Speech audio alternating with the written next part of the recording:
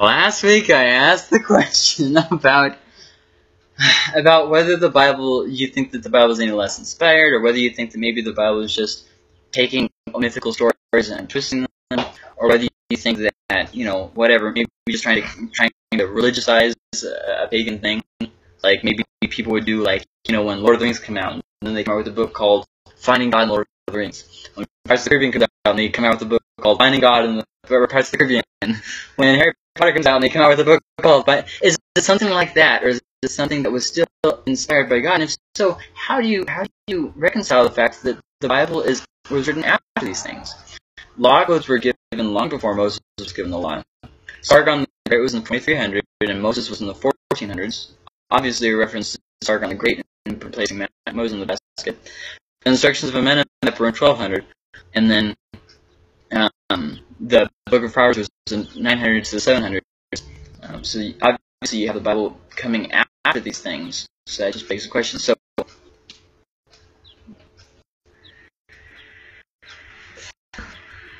I don't think it really affects my belief in the Bible either way. I don't think it lessens the Bible. I think maybe God used those things so that way it helps. Moses in the basket. Well, God saw an opportunity that, everybody knows the story, so it kind of helped Moses' mom see what she needs to do, and kind of gave her hope of, the baby is going to be cared for, like God says. Do you think that it lends to the idea that the Bible is either mythical or, in large part, mythical, like made-up stories, that it didn't really happen, written after the fact? Do you think it gives credit to that kind of a thought? No, I don't think so. Why not? Well, for one, God said every single word's inspired by God, not just some things that aren't. But pause. Provable. That's actually called the circular argument. In other words, this has to be true because it says that it has to be true, so it has to be true. Well, you're right, and I would agree that I also think that the Bible is God's word. But when we're dealing with non-Christians, we really can't give circular arguments. You know what I mean? Like, the Earth has to be 1 million years old because Darwin says it has to be 1 million years old, so it has to be 1 million years old. Well, right, but what about, like, see what I mean? Yeah. That kind of makes sense? Yeah, I think, I just keep thinking of, how Easter and Christmas, is Easter and Christmas really on the day of? Well, no, they're on pagan holidays because Christians saw it as an opportunity to use those.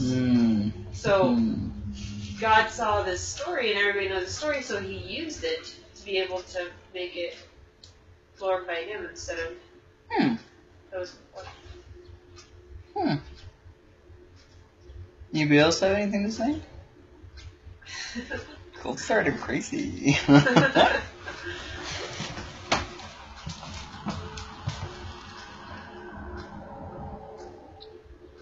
How, keep thinking about that. If you guys have something else you want to add, go ahead and say it. But how do you think it would affect us if the Bible was, the stories of the Bible were just mythical, didn't really happen? I think it would make God less powerful in our eyes. In our eyes, okay. Yeah. I gotcha. You wouldn't have any faith in God and the Bible. Okay. Was mythical. Well, how some people have sought to reconcile these things is they've actually taught a few different things. The first thing is actually called, now don't laugh, Chuck, it's actually called the world that was. And don't laugh. And the idea is that God created a world previous to our world, or maybe it was the same world, we don't really know, and things happen on that world, but then that's not really recorded. And then from that, God either made or remade the present world. depending on whether it was destroyed, the different philosophies and different things like that. Or maybe there was just a completely different world. A lot of different theories on that. And so that's why the Earth is millions and millions of years old, but why the Bible only records, a couple thousand years. So I mean, stuff like that. And what people have done is they've sought to kind of reconcile the two. Another thing that they did was they try and say, okay, the Bible is a history book, and it directly, completely records every year of the world, and so we can date how old the Earth is by what the Bible says. There's other people who have tried to reconcile what the Bible says by, it's called I forget what it's called. It's going to come to me eventually. But basically the idea is proving or disproving things in the Bible based off of your reason. Why is there evil in the world? Well, coming up with an answer based off of your reasoning, well, that's because of this, which is what I do. I gave my reason as to why there's evil in the world based off of reason, not based off something the Bible directly said. See what I mean? Then there's other people who say that the Bible... That's not relativism? What? Relativism? No, relativism is where I find the truth and I make the truth, you see what I mean, as it applies to me. What I'm talking about is where you study the Bible and it doesn't answer a question. Like, for instance, how come it says that God became angry if he never changes? How come it says that God remembered if he can't ever forget? So these kinds of things. And so instead of seeking an answer from the Bible or from that kind of context, it's where you brainstorm in your head and you come up with something that sounds right. It just makes sense. See what I mean? And it's not necessarily that it's based off of a relative truth theory so much as it is filling in the blanks where the Bible didn't fill them in. Does that make sense? You see this happen when people try to reconcile evolution with the Bible's creation account, which is actually what I try to do again. This is my biggest flaw in biblical studies, is the use of intellectualism, sometimes even to the detriment of historical records or what the Bible says itself. And I'm not advocating, and I'm just pointing out something that I do. So, just so you guys know. Where was I going with that? But, yeah, so what do you guys think about that? Does that change your argument on this at all, or not really? Just trying to get those wheels turning. Just be thinking. I think if I wasn't so grounded in my faith, like if I was a new Christian or I wasn't really in... Did you say a noob? A new Christian? Oh, a new. W, got it. Or if I wasn't really involved in reading the Bible and praying and everything, I think I'd be shaken by this question. Okay. Well, I would like to take this opportunity before we move on to point out a book. It's right there by Zach if you'd like to take a look at it. It's called The Bible Among Myths. It is by far one of the best books I've ever read on anything religious. I highly recommend it. Definitely worth the read, not the weed, the read. But definitely I would check it out. It's by, his name is, I believe it's John Oswald. I'm not positive on that name though, but his last name is Oswald. It is? Okay. Really, I enjoyed the book.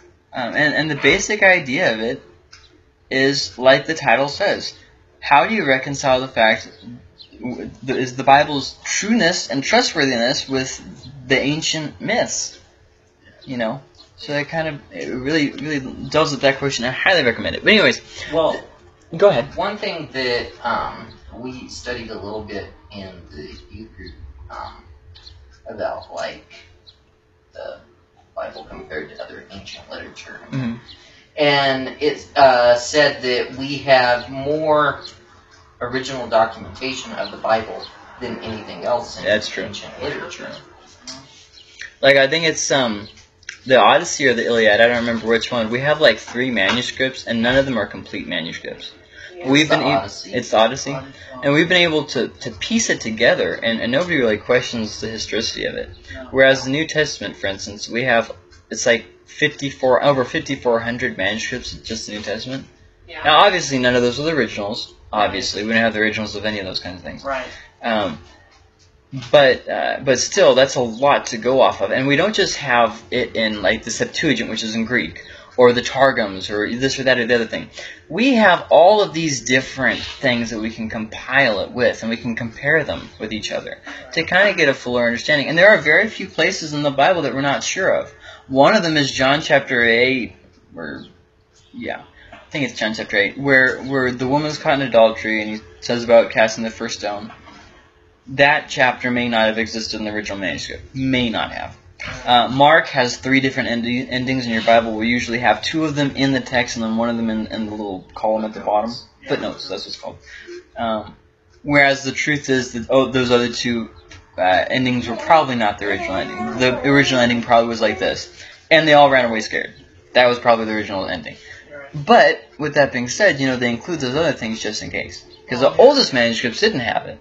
But then we had more or later documents like that were a more complete manuscript that did have it. So you're faced with these questions, and translations really aren't that precise. No matter how word for word your Bible is, it will never be able to get completely word for word with the text. No. That's just something that people need to understand. And so a lot of times when people try and point out errors in the Bible, it's not actually an error in the Bible so much as it is an error in the translation, or in your understanding of the Old Testament versus the New Testament, or you see what I mean? I have yet to find something in the Bible that was actually an error. So I don't know, but I'm biased obviously because I'm a Christian. That's what people say. But anyways, so this is just my take on it. Aside from what the book has to say, I still highly recommend for you guys to go read that book. This is. Call it an epilogue, a side note, a footnote. First off, you can't ignore the culture and setting of a book. This is true no matter what we're talking about. Right. If we're talking about, for instance, Greek historians like Thucydides, where they're Greek, so obviously, yes, absolutely, you have to take them in that culture. Greek historians are going to favor Greeks over the barbarians. Yeah. Because Greeks thought that they were the climax of society. Right. Well, why wouldn't they? Yeah. So I mean, like it's going to have that skew on it, absolutely. Greeks were real big into philosophy, so they're gonna have things in theirs that are different. So whenever you're looking at a book, you need to realize that there was a setting that the book was written in. Mm-hmm. That's just a fact of the matter. And Solomon, for instance, the Bible talks about how he grew his empire.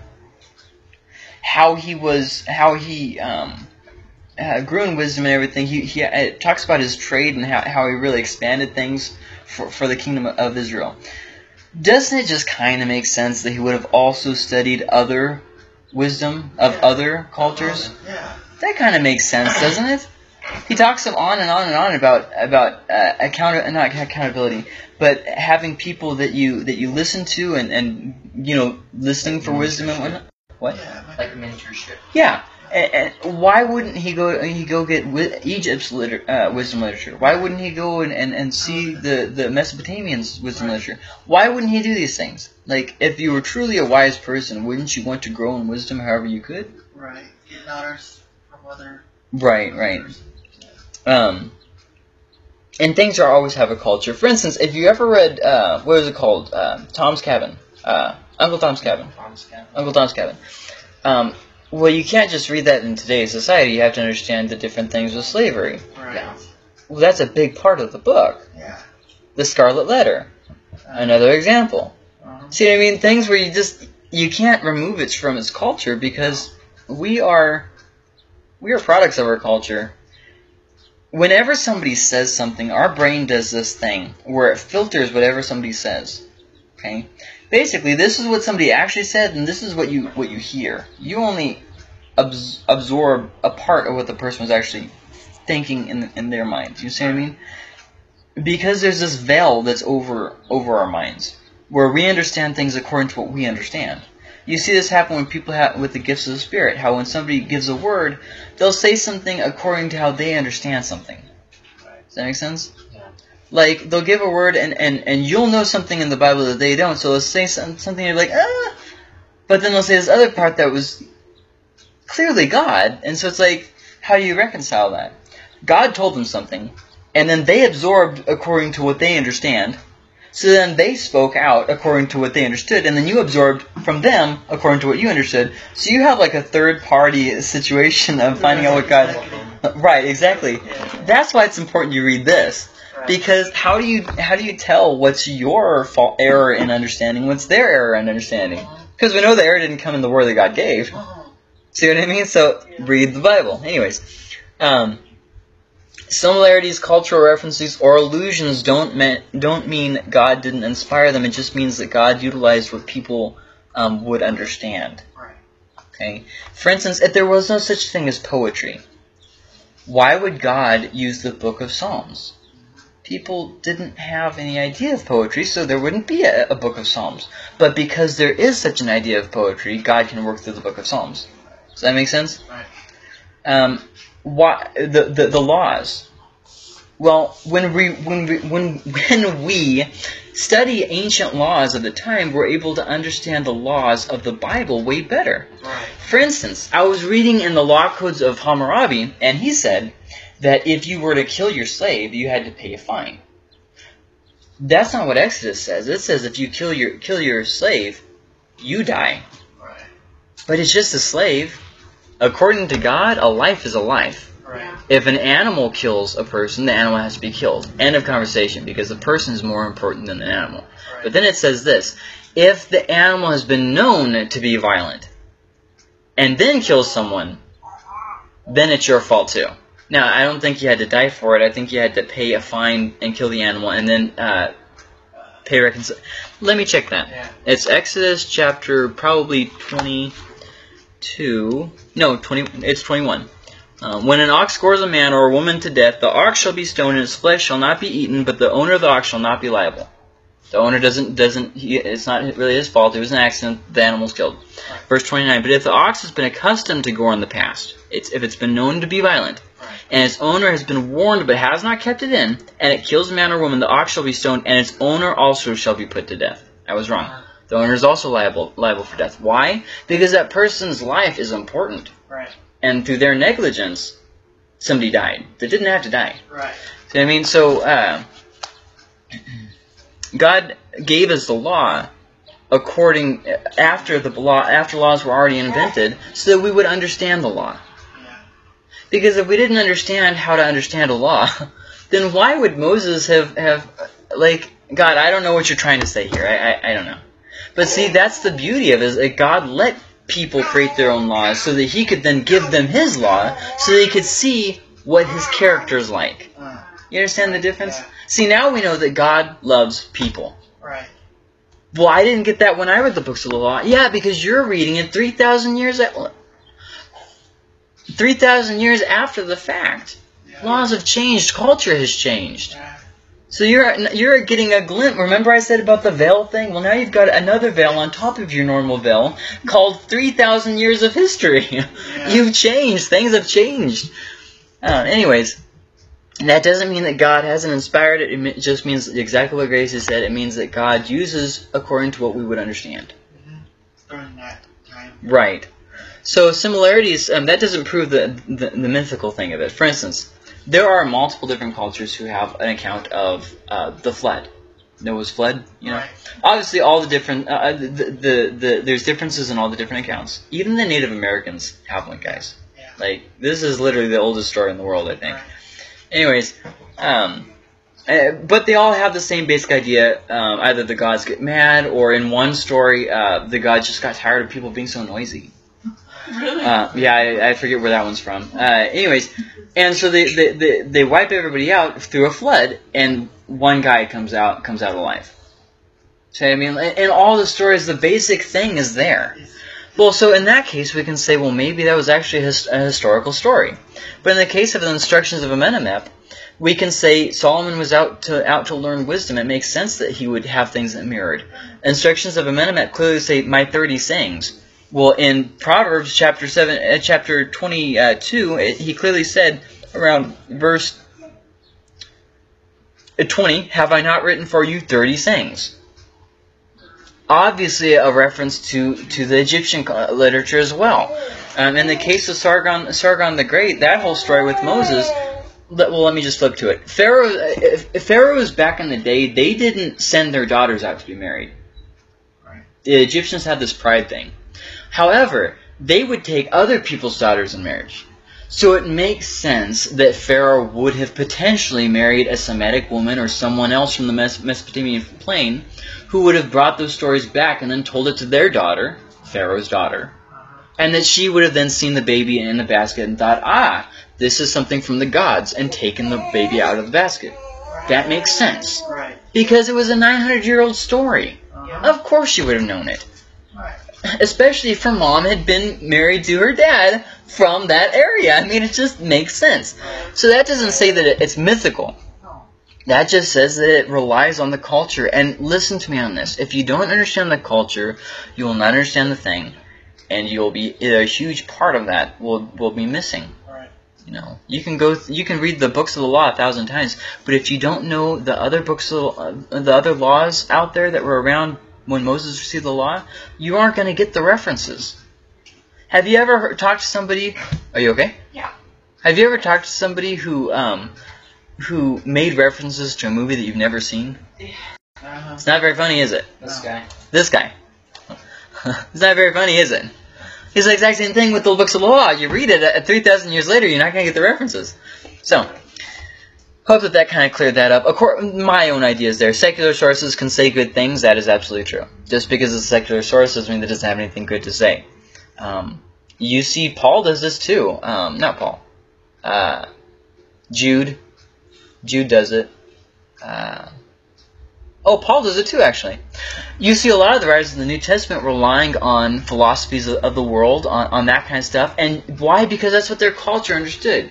Paul goes to, what is it, the Acropolis or whatever, and he says, oh, this is the unknown God. That's the real God. When he talks about... crap, dang it. I had a really good example. Well, anyways, Jude talks about this Jewish writing that we don't even have the completed thing anymore. It's been lost to the ages. But he references this story about Moses, the angel of Moses or ascension of Moses or something. I forget what it's called. And why? Because he was writing to people who would have known what he was talking about. He was using an example to help them learn something. Okay, so it doesn't say mythical. That just says, here's a great example. When a pastor nowadays will rely on a story to help him prove his point. Plays a clip from a movie, from a popular song, Right. whatever. Awesome. Okay, cool. So let's get through Proverbs 23. When you sit down to eat with the ruler, observe carefully what is before you. Now pay attention to this, because this is a section here. And the idea is that leaders will have ulterior motives to why they called you into their presence. It probably isn't just they just want to kick it with their homeboys. When you sit down to eat with the ruler, observe carefully what is before you, and put a knife to your throat if you are given to appetite. Don't eat too much. And the reason why is because you don't want to be a pig in front of this person who's invited you into their court, lest he skip over you for for a promotion. Do not desire his delicacies, for they are deceptive food. Do not toil to acquire... I'm sorry, what's up there? That's the first thing there. So the ruler will notice if you don't... if you do control your appetite, the ruler will notice, and if you don't, the ruler will notice. Yeah. So oftentimes people... And this is true now too. Sometimes people will ask you over with ulterior motives. They won't actually want to spend time with you necessarily. But I'm not saying be suspicious of people. But, probably a good idea to just pay attention anyways. Verse 4, do not toil to acquire wealth. Be discerning enough to desist. When your eyes light on it, it is gone. This is something repeated over and over again in the New Testament. For suddenly it sprouts wings. Excuse me, Teresa. Thank you. Flying like an eagle toward heaven. The idea that it escapes before you even get hold of it. Verse 6, do not eat the bread of a man who is stingy. Do not desire his delicacies, for he is like one who is inwardly calculating. 5 slices of my bread. Eat and drink, he says to you, but his heart is not with you. You will vomit up the morsels that you have eaten. And the idea there is that the little you've eaten will come back on you. And any compliment you give will be wasted. Thank you so much for this. And he'll just be thinking, yeah, you ate all my bread. You pig. And it's not just with eating. It's with other things too. With stingy people, just because they offer doesn't mean you should receive. Do you want me to help you move? But I actually don't have the time to... You're moving. This is a perfect example. Zach's moving. This is a perfect example. Do you want me to help you move? And then inwardly I'm thinking, please say no, please say no, please say no. Right. I'm being stingy with my time. See what I mean? And so if he takes me up on that, I'm going to resent him for it, even though I'm the one who offered. Hey, I didn't offer. Hold on. We got it on record, but you offered. But he doesn't have a truck. So. I don't have a truck, I can't. Okay, so the little bit you've had, even if you have a little bit, it will come back to bite you. Verse 9, do not speak in the hearing of a fool, for he will despise the good sense of your words. Fools don't listen to people. Verse 10, do not love an ancient land. Move. Do not move. You can love it all you want. Do not move an ancient landmark or enter the fields of the fatherless. And once again, the idea of entering the field is to do evil. Enter the field to move the landmark. They're two connected thoughts. So don't move an ancient landmark, which would be stealing land. But then also, especially if it's the field of the fatherless or the widow or the oppressed of the people. In general, the Bible says this about oppressed people. If you oppress the oppressed, yeah, I said that right. God's gonna take it out on you. God's gonna cut you down. You guys remember that Johnny Cash song? Anyways, for their Redeemer is strong. He will plead their cause against you. In other words, God's going to cut you down. Verse 12, apply your heart to instruction and your ear to words of wisdom. Not towards wisdom, to words of knowledge. Thought that was funny. Anyways, do not withhold discipline from a child. Before I go to that one, oh my gosh. Because that one, it makes me laugh, so I had to make sure I didn't want to say anything else before I go to that. Okay, no, that one's pretty self-explanatory. Verse 13, do not withhold discipline from a child. If you strike him with the rod, he will not die. If you strike him with the rod, you will save his soul from Sheol. Now, the first line sounds funny because... Have you ever gotten a kid in trouble and they act like their whole world is ending? They throw themselves on the ground. Ah! It's like, okay, you're not gonna die. And in fact, people say that all the time. You're not gonna die. But what he's saying here is that disciplining your child won't lead to their death, rather it will lead to their life. So you notice the second part. If you strike him with the rod, you will save his soul from Sheol. And the idea here isn't to beat. That's not what he's talking about at all. In fact, discipline won't kill or bring life, but not abuse. We're not talking about abusive situations. A rod is what they used in instructions. You know, like, think of the Catholic teachers. They had the rulers, yes. And they would smack their fingers. Yeah. We're talking about something maybe a little bit less than that. So, I mean, we're not talking about, like, just leaving whelps on a child. We're not talking about that at all. But you might break their spirit. Yeah. See, this is me not responding. On that note, I do think that this is important. You said that as a joke, but it reminded me of something that's serious. Sometimes when we, as not just as parents, but also as leaders, we try to break somebody's spirit because they're doing something wrong, rather than just refocus their attention. I'm not just talking about parenting. I'm talking about all things in life. We see somebody whose attitude rubs us wrong, and so we try to break their spirit. You know what I mean? They just got a rebellious spirit. Yeah, and the Lord's working in them. But in the meantime, you could focus that in a more helpful direction. You don't have to be right. You don't have to break their spirit. You don't have to get them to completely submit to your way of life and thinking. Just redirect their focus. You know what I mean? Do things instead of to break their spirit and get the victory. Don't be concerned about getting a victory and just try and focus their effort towards something else. Just throwing that out there. Verse 15, my son, if your heart is wise, my heart too will be glad. My inmost being will exalt when your lips speak what is right. Let not your heart envy sinners, but continue in the fear of the Lord all the day. Surely there is a future, and your hope will not be cut off. And this is important. Have you ever just seen somebody who seemed like they were getting everything, just kind of getting bitter about it? Not even bad people, even good people. They're getting this, and that's just not fair. You know what I mean? Serena and I were talking about this, and it's actually funny that I remember this because Serena got a really good deal on her house. She got her house for $30,000, and that is just a phenomenal deal. And when they were originally asking $50,000. Yeah, and here's the thing: the house is worth $90,000. Just to throw it out, it's worth $90,000. And she got $200 washer and dryer for free.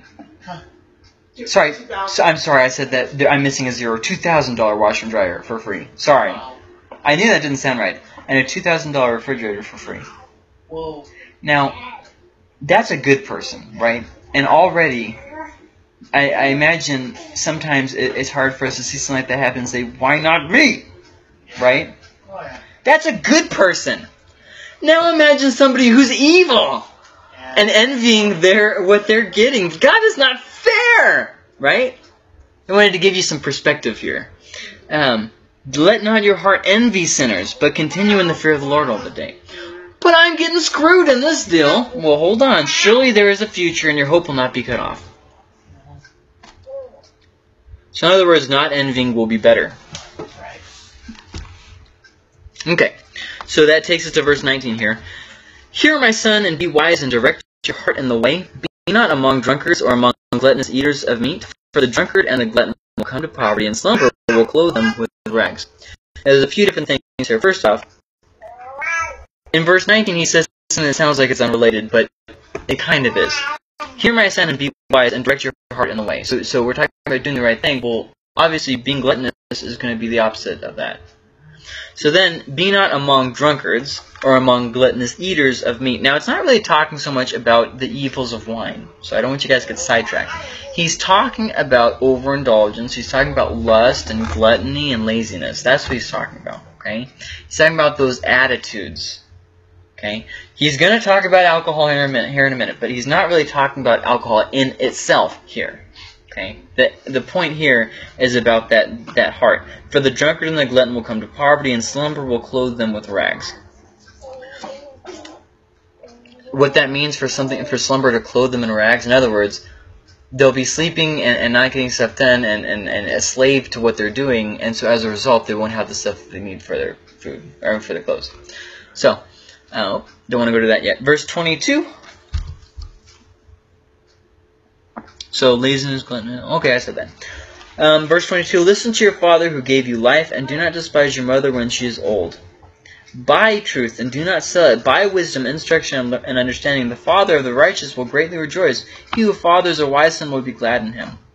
So this is just the general good things that come from wisdom here. Let your father and mother be glad. Let her who bore you rejoice. Well, how can I let my parents rejoice? By being wise. Verse 26, my son, give me your heart, and let your eyes observe my ways. Okay.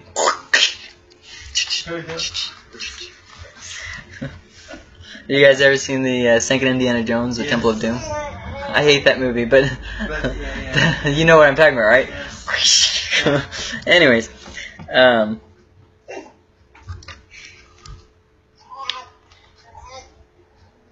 okay, so verse 27. For a prostitute is a deep pit, and an adulteress is a narrow well. She lies in wait like a robber, and increases the traitors among mankind. Now this is about the second or third time that he said this. My son, give me your heart, and let your eyes observe my ways. You know, listen to wisdom, and then he instantly goes to adultery.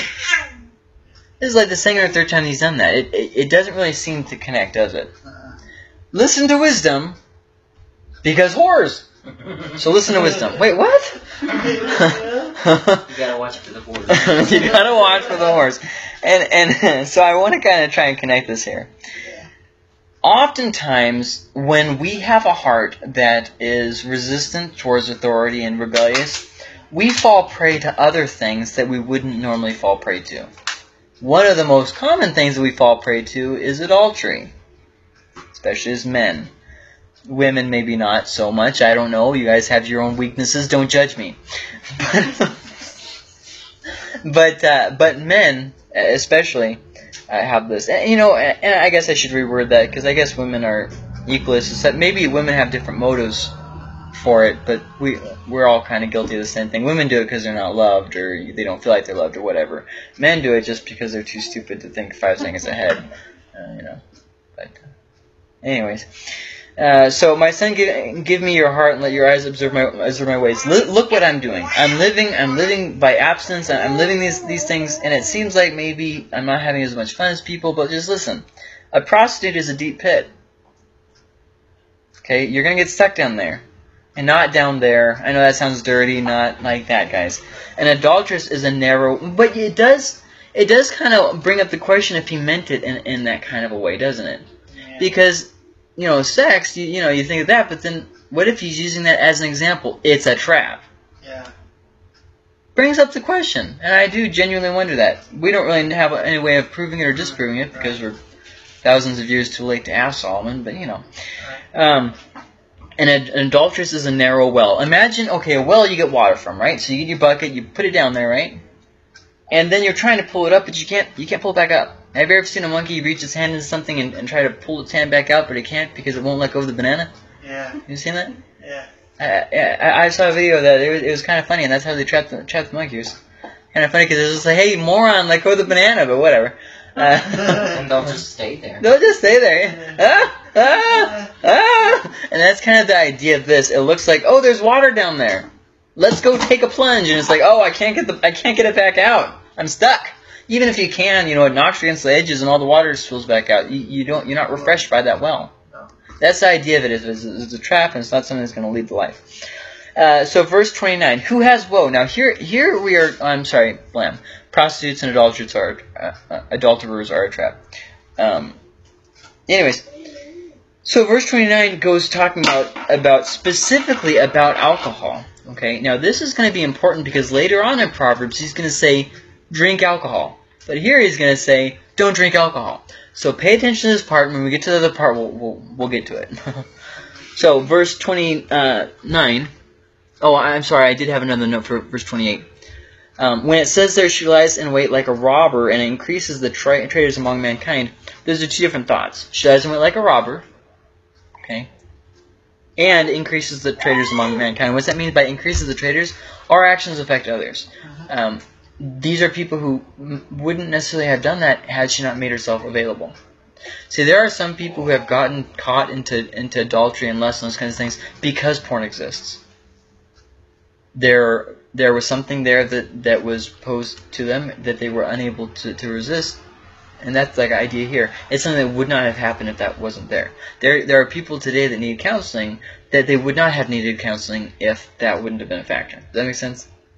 I'm not trying to say that it's somebody else's fault when we make a mistake, but I am definitely trying to say that our actions affect people positively or negatively. Life is a giant pond, and everybody's throwing rocks in. How will your ripple? How will your ripple affect others? And that's the idea. Who has woe? Who has sorrow? So the idea that it brings sadness. Who has strife? Alcohol and drunkenness brings fighting. Who has complaining? Who has wounds without cause? Who has redness of eyes? And then in verse 30 he answers the question. Those who tarry long over wine, those who go to try mixed wine. And so there's a few things that he's implying. First off, he's talking about people who are fascinated, for lack of a better word, with wine, with alcohol. These are people whose attention is set on it. But also, not just that, these are people who dwell long over it. In other words, people who don't just take a sip, these are people who take to the indulgence. Okay? So, do not look at verse 31. Do not look at wine when it is red, when it sparkles in the cup and goes down smoothly. And the idea here is that it's fermented. Okay, that's the idea of this phrase here. Don't look at when it's red and when it sparkles on the cup. The idea is that it's fermented. Okay. So in other words, he's not saying about unfermented wine, like grape juice, for instance, that kind of stuff. He's not saying anything about that. He's talking specifically about the fermentation. Verse 32, in the end it bites like a serpent and stings like an adder. And an adder is a type of snake that's in the Middle East, so just so you guys know. It's a poisonous, it's kind of like a cobra, or... I could have gotten a picture, I just didn't think about it. In the end, it bites like... Actually, it looks like a little scary if you look at its eyes. I'm not afraid of snakes, but adders just kind of, I don't know. They rub me the wrong way. In the end, it bites like a serpent and stings like an adder. Your eyes will see strange things, and your heart utter perverse things. So here we have a few different things. First off, it's going to throw off your sense of understanding. Okay, but then also there's this idea that your heart will utter perverse things. You're going to say a bunch of stupid crap. You're going to do a bunch of stupid crap. It's going to come back to bite you. You're going to have headaches, all these different things it's going through. You will be like one who lies down in the midst of the sea. Well, what would happen if you lie down in the midst of the sea, guys? You die. No, the waves go up and down. I got you, never mind. When you get drunk, you have no sense of balance. You have no sense of direction. Like one who lies on the top of a mast. Well, ships go like this when you're in the water. Lie down on a mast. See how dizzy you get. So, verse 35. They struck me, you will say, but I was not hurt. They beat me, but I did not feel it. When shall I awake? I must have another drink. The idea of drunkenness, of that kind of like alcoholism. When can I awake just so I can have another drink? Doing things you don't remember, gaps of your life missing. Arrested Development Season 4 actually uses this as a joke, but it is serious. One of the characters, his name's Job, gets in what's called a roofie circle, where you'll miss like chunks of your life because you keep taking the pills at a certain time of day, and you keep wiping out your memory, so you have no memory of the events. So you'll go through spans of months or years where you just don't remember what happened, anything in there. Now that's in a comedy show, but the same principle is true in a lot of times in alcoholism. You'll wake up and you'll be like, it's 3 weeks later. Like, what happened for the past 3 weeks? And also overdosing on pills and medications. So that brings up a very interesting point. A lot of times people say, well, the Bible doesn't say anything about I can't, do pot or do drugs or whatever. And what was its point in alcohol? That it would throw off your sense of knowing what you were doing. Yeah, it alters what you're doing, what you're thinking. It makes you a less Alert. I don't want to say a valuable person in society, but a less present member of society. Less productive. There's a good word. And so then we had to take that and apply it to other things. When you smoke pot, does it make you more or less? Less. See what I mean? And some people say, well, it doesn't affect me like that. Well, okay, fine. Then it really isn't that's not really part of the argument anymore then, is it? But most of the people that I know are people who can't get up and go get a job because they're find a million different excuses why they can't, and so they're sitting around smoking pot all day, so they have no drive. So how is that any less than the sluggard that Proverbs warned us about? How is that any different than the mind altering that Proverbs warned us about with alcohol? How is meth any different? If it alters your mind and makes you less productive and makes you less coherent, alters you in a negative sense, then that's not a good thing. I feel like this really doesn't have to be explained, and yet it does in our society. So, and you know what the thing that makes me laugh is when people say, it's natural, God gave it to us to use. Okay, let's go down the list there. Carbon monoxide, that's something, that's a gas that's in the air. Let's all inhale that. Let's see what happens. Why not, what else we got? What is that? Lava. There's something that naturally appears inside. God wants us to jump right in there and take a bath. Well, no, because I'll burn. That's just stupid. Exact same argument. It's something that the planet naturally produces that has no. As people use arguments according to what they think sounds good, but that's actually more of a circular argument than anything. That means that if God gave me if I have a desire to rape a child, that then, by my definition of what I just said, God gave that desire to me, and I then need to act on it and rape a child. It doesn't fit, does it? So why would it apply to that? See what I mean? Like, it doesn't make sense. But obviously, oftentimes when we seek to justify something in our lives, our arguments typically will only make sense to us. Because we see what we want to see. Remember the veil I was talking about? Remember I said that? Okay, cool. Chapter 24, verse 1. Be not envious of evil men, nor desire to be with them, for their hearts devise violence, and their lips talk of trouble. Don't even desire to be with these people. By wisdom a house is built, and by understanding it is established. By knowledge the rooms are filled with all precious and pleasant riches. The idea that wisdom brings contentment and brings its own treasure.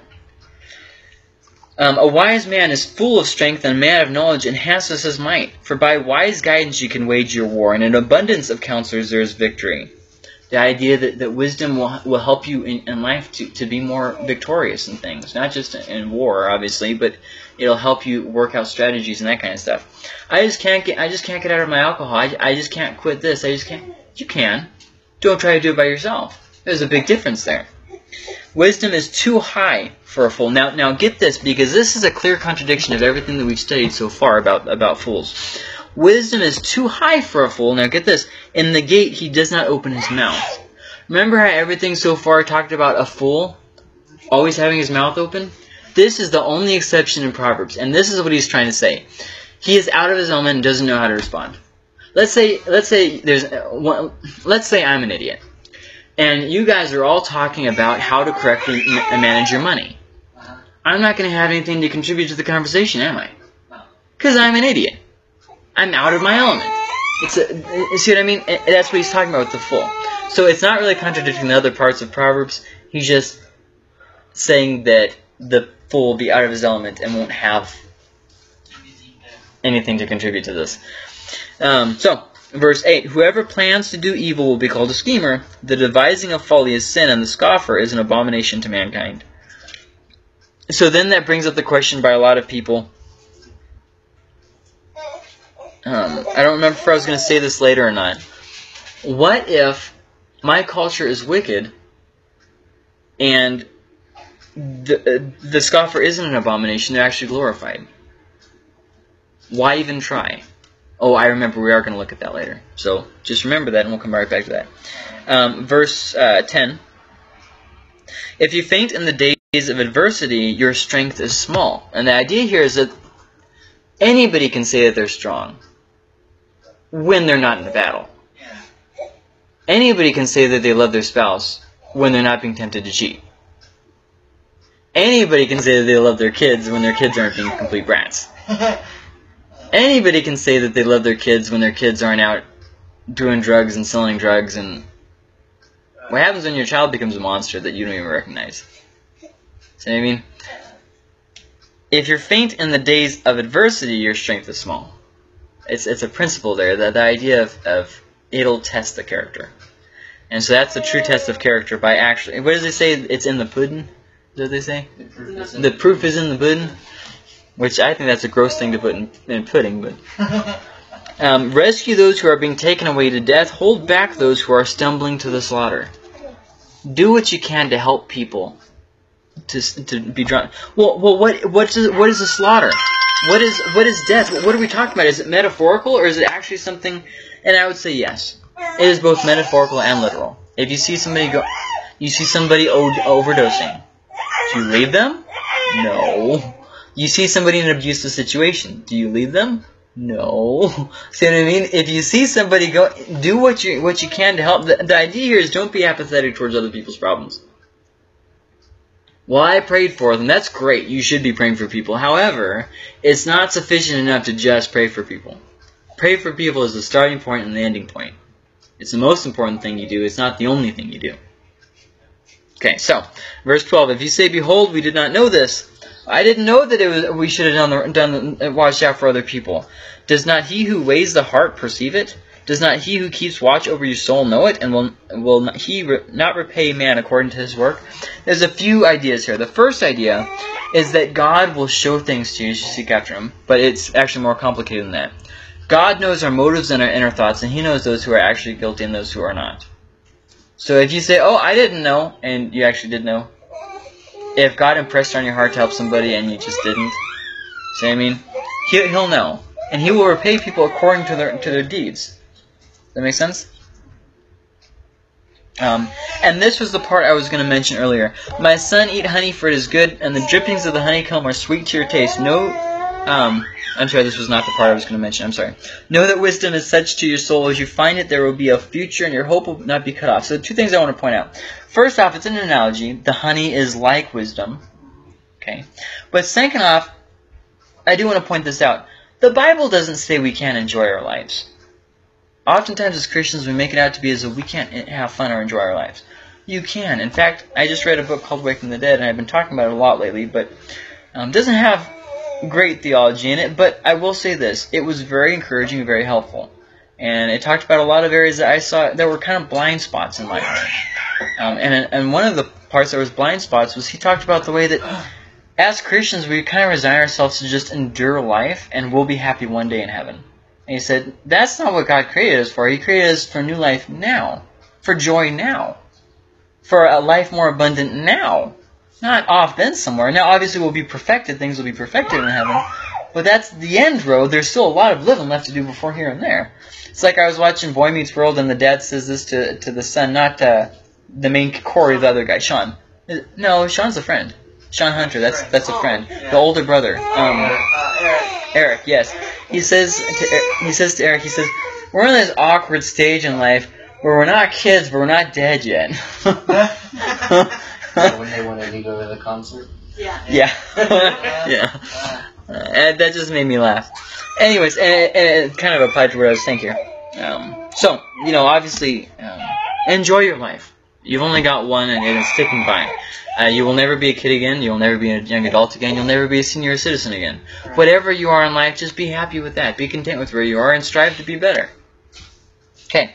Verse 15, lie not in wait as a wicked man against the dwelling of the righteous. Do no violence to his home. Excuse me. For the righteous falls 7 times and rises again, but the wicked stumble in times of calamity. The idea of 7 times here is not literal. Righteous people don't fall and get up 7 times. He's saying 7 is an idea of completion or repetitiveness. So the idea is if a righteous person falls, they'll continue to get back up. Oh, that was 7. Can't get back up. Exactly my point. And the idea here is that righteousness wins. Okay? There's something else I wanted to say here. Well, I just don't feel like I can get up again. He's not talking about emotionally struggling. He's not talking about that. But I will say this. Keep getting up. Well, I don't feel like I can get up. Just worry about today. Don't worry about tomorrow. You can always try. And even if you feel like you haven't gotten back up, you can keep on trying. And don't ever stop trying is really the end goal there. But that's a side note. What I was going to get to here is, remember earlier I said, what do you do if your whole culture is evil and everybody is getting away with evil and evil is glorified and it seems like I'm alone in doing what's right? Should I just go ahead and cave in? Everybody else is lying on their taxes. What does it matter if I don't give the IRS 20 more of my dollars? What does it matter? What does it matter if I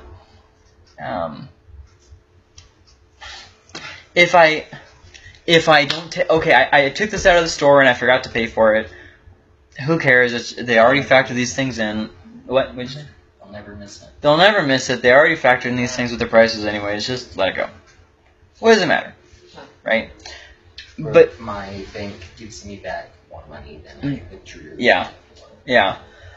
Oh, you. And the idea here is righteousness wins in the end. Sometimes it seems like it's a long time coming, but righteousness is its own reward. And here's something I have written later on. Laziness is its own reward too. When you're lazy, you may think that you've got the life of pleasure, but you're always worrying about something. You get really anxious. You don't have anything you want. Leisure time becomes less and less enjoyable.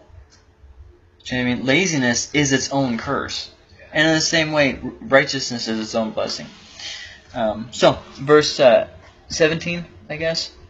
Do not rejoice when your enemy falls, and let not your heart be glad. Now this is something funny, guys, but try not to laugh.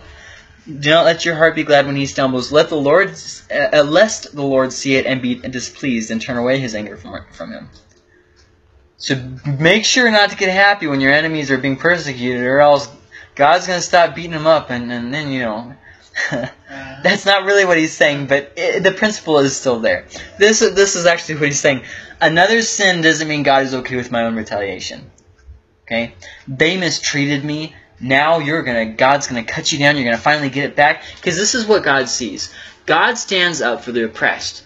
So if you're oppressing somebody who oppressed you, You're the oppressor. you're the oppressor. You're the oppressor.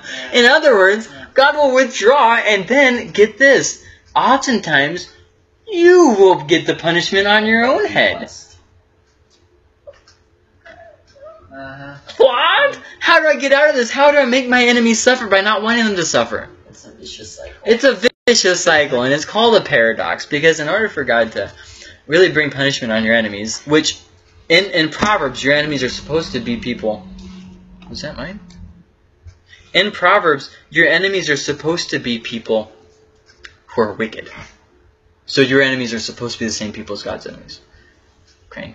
The problem is, Not just the guy that skipped ahead of you at Starbucks. right there, IRL, in real life, our enemy are people who just take us off. And that really has to do anything with people being opposed to God or not. We don't care about that. It's God, who cares about you here? I'm being opposed. My life is complicated. My life is complicated. And this was really a problem for us as leaders with the whole men's center. It seemed like the whole city was coming against us on crap. You know, I mean, as leaders, it's hard for us to not see, oh, we're being persecuted. It's like, look, we're not the main character in the story. It's all right if we're persecuted. It's okay. You know, are we doing what we're supposed to be doing as a church? And, you know, let the chips fall where they may. You know, we don't have to get offended because people are offended at us. You know. Anyways, and that's kind of the idea here. If you truly love someone, then you will be in a place where you don't want to see them get hurt, and it'll hurt you when they get hurt. You know what I mean? Also, as a side note, when God's disciplining somebody, butt out. Yeah. Butt out.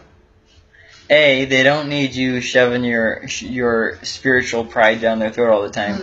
But B, God doesn't really need you interfering in things. I see this a lot with parents, where parents don't want to let their kids go. They're adults now. Let them make their own mistakes. You know, constantly try to bail them out of jail. Constantly try to stick their finger into it and everything. It just causes a huge problem. It causes problems between the parents and the kids. I mean, the kids, nothing good comes out of it most of the time. Like 9 out of 9 times, you know, 99.99% of the time, just nothing is going to happen out of it. There might be that odd duck that, you know, but most of the time, no. So anyways, just butt out when God's trying to teach somebody something. Anyways, verse 19, fret not yourself because of evildoers, and be not envious of the wicked, for the evil man has no future. The lamp of the wicked will be put out. Don't be envious of that. They don't have a future. Verse 21, my son, fear the Lord and the king, and do not join with those who do otherwise, for disaster will arise suddenly from them, and who knows the ruin that will come from them both. Now, this one I'm going to spend a little bit of time on. First off, God's anger is always justified. Okay, God's anger is something that when He punishes you, you know you did something wrong.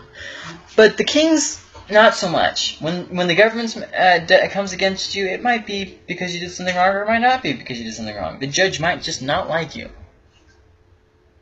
Not much you can do about that, right?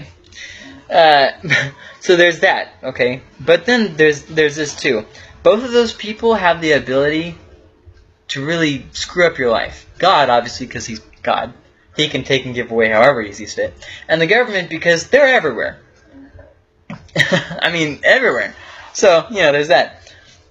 But then there's a few more things I want to mention here. This is very much applicable to our day and age because there's a lot of rebellious people looking for reasons to rebel.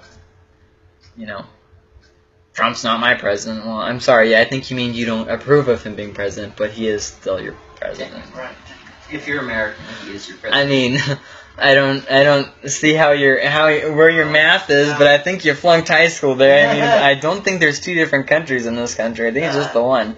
I'm not saying you have to like the guy. I'm just saying he's your president either way, regardless of whether you like him or not. And right now we live in a time where rebellion is okay. Rebellion isn't just okay; it's actually something that's encouraged. You know. Kathy Griffin, who did the thing with the Donald Trump's head severed, and then Jim Carrey, who said, yeah, she should be pushing the line too far like that, because that's our job as comedians, because the media won't do it. A, I disagree with him, because the media kind of does do that, and, whatever. And then B, as comedians, it's your job to make people laugh, not to stir up more rebellion. So anyways, and the idea here is that when there are rebellions going on, just kind of keep your distance from that. Because when the crap does hit the fan, you don't want to be anywhere near that. Have you guys ever seen RV with Robin Williams? It was probably taking the poop out of the RV and it shoots up into the air. Yeah. And that's kind of rebellion, okay? You're going to be standing out there and it's going to fall on you. You get somewhere else, under the RV or somewhere else, it's coming down. See what I mean? The crap's going to happen. And you don't want to be caught up in the middle of that. I know that's kind of anti-American because Americans love rebellion so much. You know, hey, everything they do is where we started. Where we started is where we keep going back to. It's like we'll never move forward. Ever feel like the sins of the father just continue repeated in the children? I kind of feel like that now.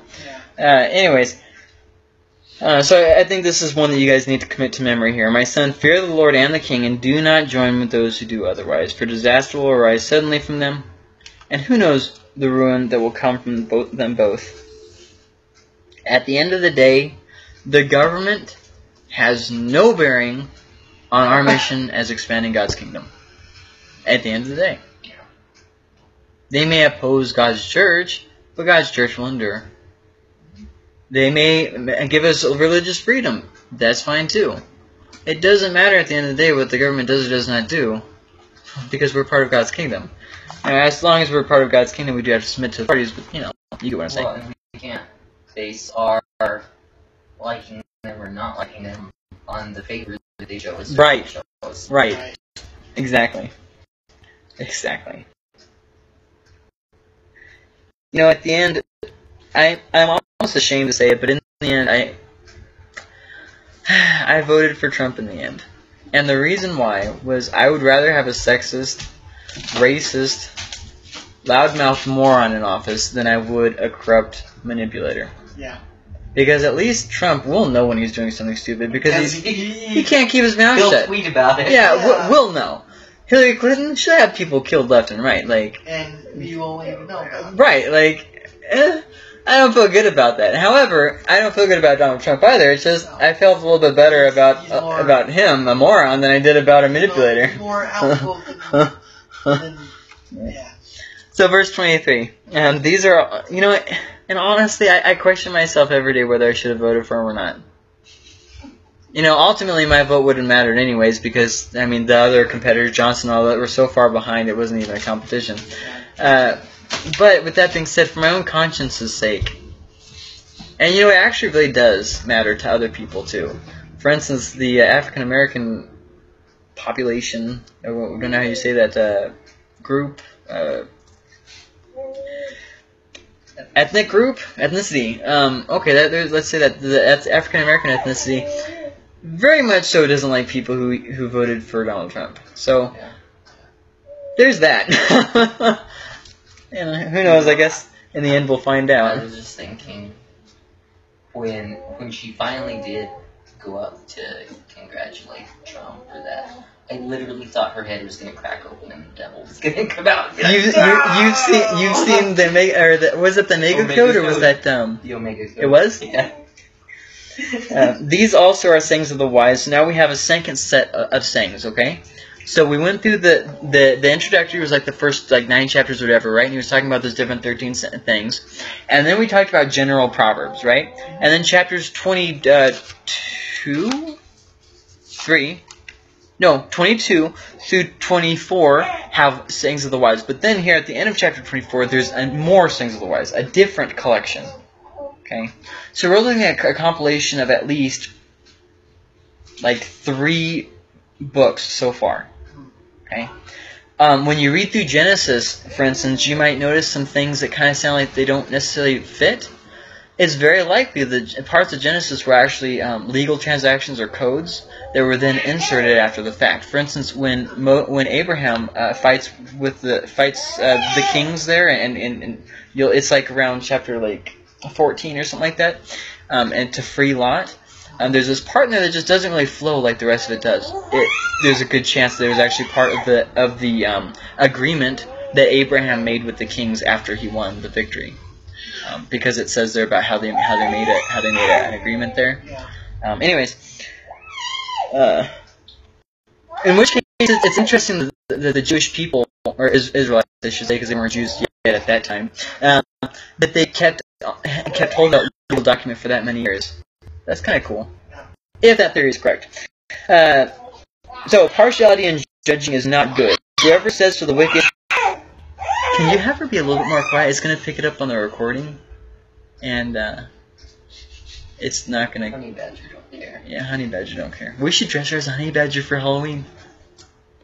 Whoever says to the wicked, "You are in the right," will be cursed by peoples, abhorred by nations, but those who rebuke the wicked will have delight, and a good blessing will come upon them. If everyone is doing wrong, God will still see and judge. Those who rebuke the wicked will have delight, and a good blessing will come upon them. Now, verse 26 sounds a little bit funky. A little bit funky. Yeah. You guys know what's coming. Whoever gives an honest answer kisses the lips. Whoa! What the? Hold on. Hold there. We don't really know exactly the idea of kissing the lips. However, we can compare it to other cultures and get an idea. The Persians, for instance, a kiss on the lips was a sign of friendship.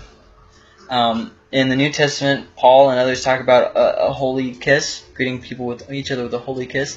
As far as we can see, it's like a sign of friendship, and it's like a sign of peace, partly.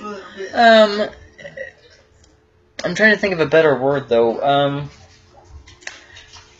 Kind of an idea of... Let's just say friendship for now, and if I think of something else, I'll come back to that. And so what he's saying here, once again, don't lose sight of the forest for the trees. He's not talking about the kiss. Whoever gives an honest answer kisses the lips. Whoever gives that person is a true friend. Okay? Honest answer is a sign of friendship. Okay? Don't lose sight of the forest for the trees. He's not saying whoever gives an honest answer has to give somebody a kiss on the lips. That's not what he's saying. You can start lying. He's saying it's like he's saying it's like a sign of friendship. Okay, that's what he's saying. It's like a kiss on the lips.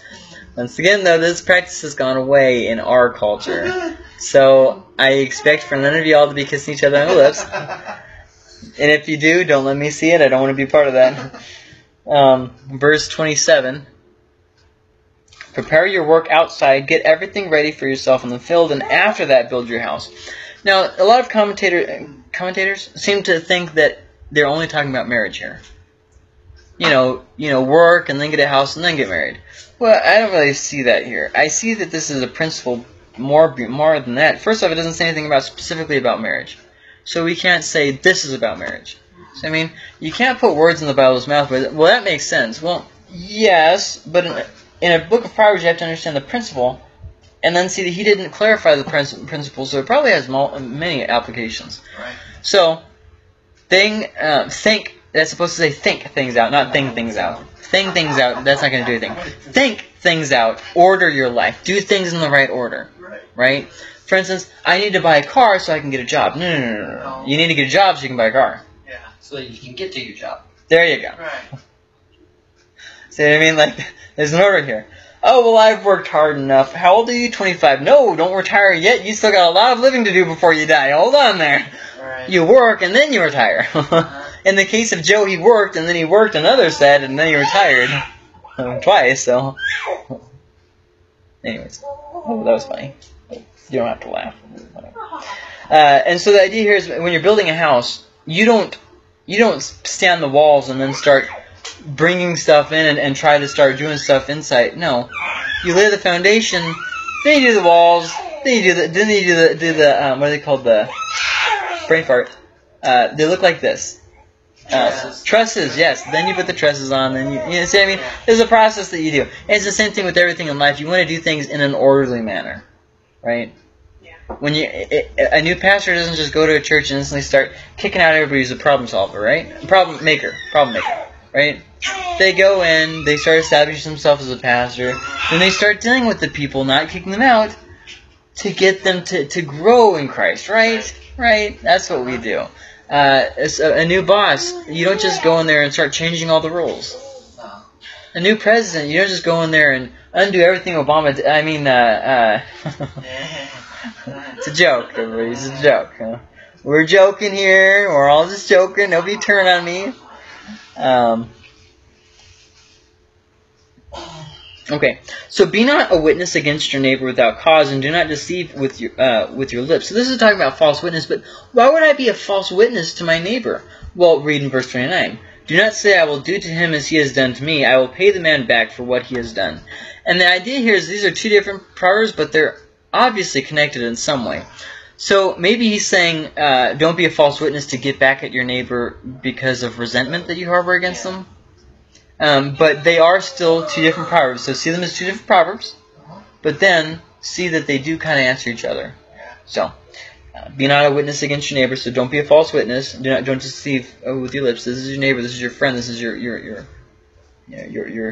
countrymen, your brothers from Russia. And then in verse 29, it can be taken by itself as well. Don't seek out vengeance on people. Verse 30, I passed by the field of the sluggard, by the vineyard of a man lacking sense. And behold, it was all overgrown with thorns, the ground was covered with nettles, and its stone wall was broken down. Complete disrepair. Verse 32. And this is a sign of laziness. A bunch of things left undone, untaken care of. They're off doing something else that's more important. Anytime that they have something to do, they've always got a better way to do it, but then they never seem to get it done. Verse 32, Then I saw and considered it, I looked and received instruction. Do you see what he just said? I paid attention to this moron over here, and I learned something from it. Have you ever heard somebody say, I couldn't listen to that guest speaker, they're just wrong. There's nothing you could learn from them? Because this guy just learned from a moron. Just saying. Then I saw and considered it, I looked and received instruction. A little sleep, a little slumber, a little folding of the hands to rest, and poverty will come upon you like a robber, and want like an armed man. Notice how it says there, poverty will come upon you like a robber, because notice the imagery there about robber. Robbers take your things, right? Yeah. They destroy stuff. They destroy things. Yeah. Okay, so you, a person, giving yourself over to laziness, poverty is your robber, in a sense. You see what I mean? Because you're still paying for stuff, but you don't have any money to pay for it, so poverty has come upon you. Like a robber, quite suddenly. And then, and want like an armed man. Desire. Want has come on you like an armed man. It has come demanding that you answer it, and you have given way. Because people who are lazy are people who do not... Gracie, remind me about the thing with the runner in Alamogordo, okay? People who are lazy are not people who can say no to their desires. See what I mean? They're always desiring and they're always hungry. Okay, so the thing about the runner. We were driving in Alamogordo today getting some stuff done after I did the roof. Gracie picked me up at Home Depot and we had to do some running around. And I saw a woman who was clearly trying to start working out, but it was 10 o'clock in the morning. And I said to Gracie, she's never going to make it. And the reason why is because she was getting started at 10 o'clock in the morning. You think, well, what do you mean by that? If you want to change your life, you have to change your lifestyle. Yeah. And in order to do that, you see those people getting up at like 6 to change your lifestyle and their health habits. You know what I mean? Because if you're getting up at 10, you're already not a driven person. You're not pushing yourself. See what I mean? Who gets up at 10? People who don't care. If you're trying to change your self-image, if you're trying to change how you've lived your entire life of unhealthiness, you're going to have to push yourself and get out of that comfort zone. Those people who you see walking at 6 o'clock, notice how they're a lot thinner? They don't wear themselves out by walking when the sun's out burning them. Yeah. Have a heat stroke. and have a heat stroke. And B, they push themselves to, see what I mean? Yeah. The sluggard is a sluggard not just because, oh, it just happened to me. I'm a victim of circumstances. No, because they weren't able to say no to their desires. Nobody likes working. Yeah. But you got to do it anyways. Right. It's not something that you wake up every day and think, I get to work today. But it's something that you do because you have to. Right. What is it that they say on Futurama in the first episode, the pilot episode? You gotta do what you gotta do. And I have to make you do your job whether I like it or not. Which I do. Very much. Anyways. Sorry, I watch too much Futurama. But Netflix is trying to single-handedly stop me from watching it. They took off half the seasons and all the movies, and it's a bad day to be Michael. Anyways, and so the idea here is that lazy people can't say no to things, and then as a result, they give in to their desires. They become lazy, and so then lazy people are led to poverty. See, we look at poverty and we think, how to fix the poverty? This person's poor. How do I help them? I need to give them money. I need to give them food. That's not the problem. The problem is the laziness, which was caused by their inability to say no. See what I mean? So you're literally helping them to repeat their own self-destructive pattern. You are helping them to destroy themselves. I'm not saying giving to the poor is wrong. I'm saying discernment is definitely needed. So, any questions on that? Because we're done with. Oh, I'm sorry. I have another note here. Sorry, I forgot to do that. Diligence is wise. Laziness brings its own despair. Laziness brings its own despair. But diligence is wise. Now, notice it didn't say in that section anything about being diligent. It showed the effects of not being diligent. So we can assume the opposite is true, right? Remember I told you about how Proverbs does that? It'll say this is wrong, and we can assume that the reverse is right. So if it's saying this is what laziness is like, then we can assume the other opposite is right. Be diligent. Right? Say no to your desires. And obviously I'm not saying you can't do anything that you enjoy, but have limits. Eat just one Lay's chip. I know they say, or Pringle. I know they say nobody can eat just one, but you can. Okay? Put it in a baggie, then eat it from the baggie, then throw the baggie away. Okay. So any questions? Any comments? Next week we'll be watching The Village. It'll be a movie night. Here's the situation with that, okay? I will make popcorn, and we'll have drinks here. If you want to bring your own snacks for you or your own snacks to share, you're welcome to do either of those things. I will also